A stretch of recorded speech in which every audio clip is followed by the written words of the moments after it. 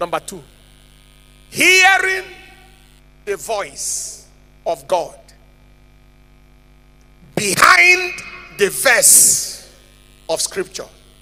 It builds. Hearing the voice of God behind the verse of scripture. It builds faith.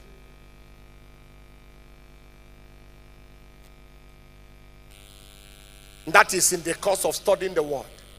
Hearing the voice of God behind the verse of scripture. It builds faith. That's in the course of studying the word. Or you can rephrase it like hearing the voice of God that is behind the verse of scripture in the course of studying the word builds faith. Psalm 29 verse 3 said, the voice of the Lord is upon the waters. And what is that water? The word. According to Ephesians 5:26, that he may cleanse him by the washing of water by the word. It builds faith.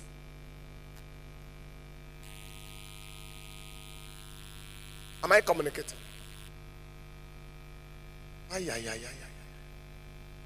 Please, the first one I mentioned, deeper insight, our reference already was Acts chapter 8 verse 30 to 31 and 35 to 37. Hearing the voice of God now behind the verse of scripture in the course of studying the word builds faith. No weapon fashioned against you, formed against you shall prosper. Isaiah chapter 54 verse 17. No weapon that is formed against you shall prosper. That is, I just read the verse. Am I communicating? How many of you are following what I'm saying?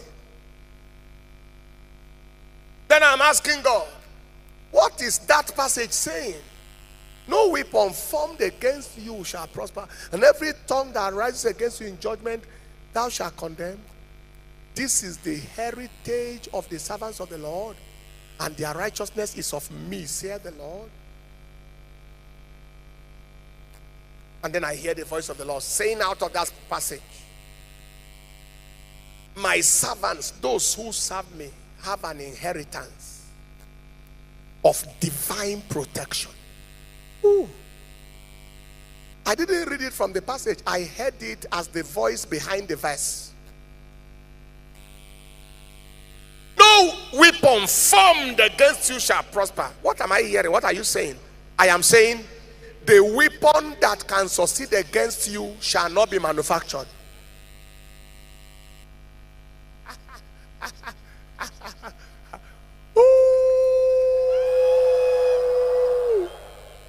It shall not be manufactured, Gabadaya. And that devil is a bastard.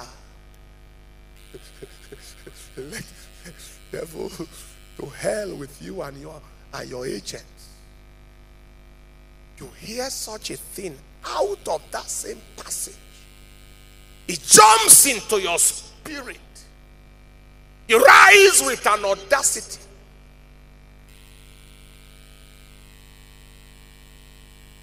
When you combine it again with other things that God shows you. So the voice behind the verse of scripture fires faith into your spirit.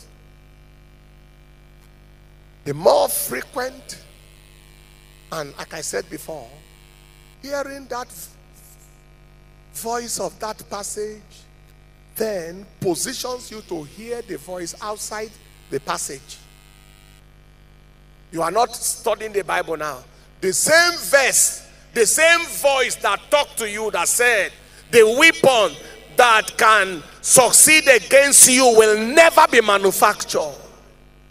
That same voice said, that man asking you to bring money for business is a bad man. You put your money except you are interested in losing it. Hallelujah. So it builds faith. That is number 2. First,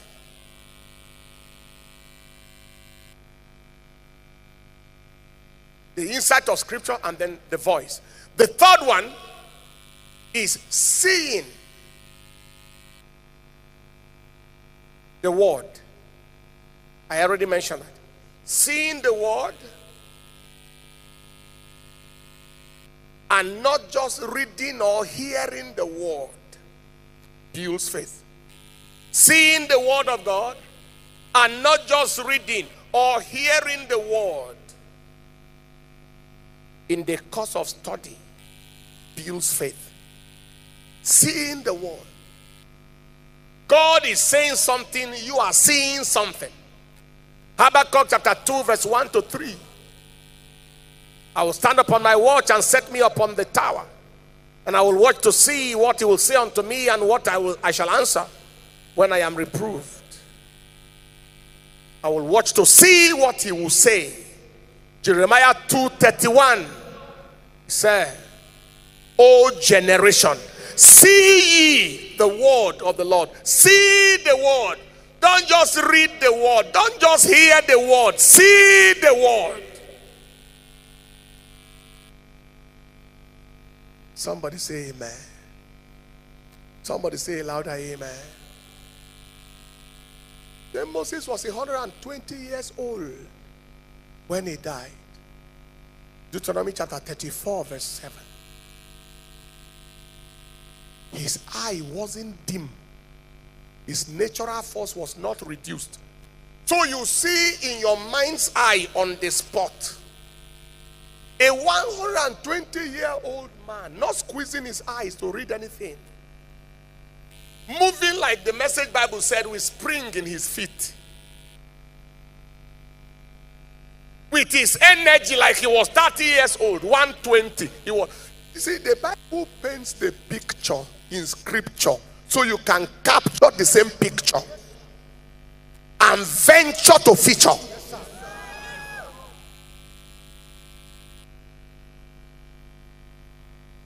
He paints the picture of the scripture so you can capture the same picture and venture to feature in the picture you captured. He said he was 120 years old. And he said, of all the prophets in the Old Testament, there is none risen greater than John the Baptist. But he that is smallest in the kingdom is greater than John. John was greater than Moses according to scripture. And then you are greater than John. Which means whatever Moses experienced, you can experience. So you said that you saw the picture. You saw the picture of you on your feet at 70, if Jesus tarries. At 80, without holding walking stick. At 90, jumping like I used to jump from the altar in Area 1.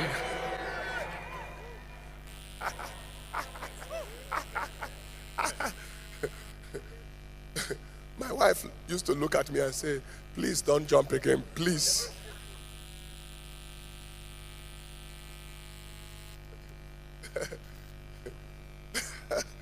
You say, I know you can jump. Please. Hallelujah. And you see the picture. It becomes clear. Nobody doubts what he sees. No, even in the world it says seeing is believing. You study scripture, so till you saw something. Then faith becomes automatic. I see somebody shifting level. Can I give you 3 counsels in the building of your faith? Number 1, ask God to open your eyes to see depths out of scripture. It builds faith. Open my eyes. Psalm 119 verse 18. Open down my eyes that I may behold wondrous things out of thy law. If deeper things are the things, deeper insight build faith. Don't just approach scripture carelessly. Ask God, open my eyes to behold wondrous things out of thy law. You can plead the blood in case the thing becomes too difficult. Because by the breaking of the bread, like we are going to do tonight, The Bible says their eyes were open. Was that not Luke 24, 30 and 31? Their eyes were open. And their eyes were open. And they knew him. Verse 30. By the breaking of the bread. As he broke the bread, that represents the body and the blood. Their eyes opened and they saw the word. Open my eyes. Let me not just ordinarily read the scripture or ordinarily memorize it. Let me begin to see depths, to see wonders. There are many things we see that we did not see. Secondly, ask God to cause you to hear his voice that is inside the verse of scripture. Let me hear your voice. Jeremiah chapter 6 verse 16 says, stand in the way and see and ask for the old paths. What is the way? The word. I am the way, the truth, and the life. That is Jesus, and that is the word. Stand in the ways. When you are inside the word, ask. Somebody say amen. Lord, what are you saying to me? Lord, what is this scripture saying? Lord, what do you want me to hear? Ask God to cause you to hear his voice. It explodes your faith. Finally, ask God to turn the scriptures for you into clear pictures. These three prayers, I want you to pray tonight, either in this sanctuary or at home, to turn the scriptures for you into clear pictures. Let me not just hear what you are saying, Lord. Let me see what you are saying. Habakkuk chapter 2 verse 2 and 3. Let me see what you are saying. Ephesians 1:16, Ephesians 1:16, 17, 18. Eyes of your understanding being enlightened. I pray for you that your eyes will be enlightened to know what is the hope of your calling.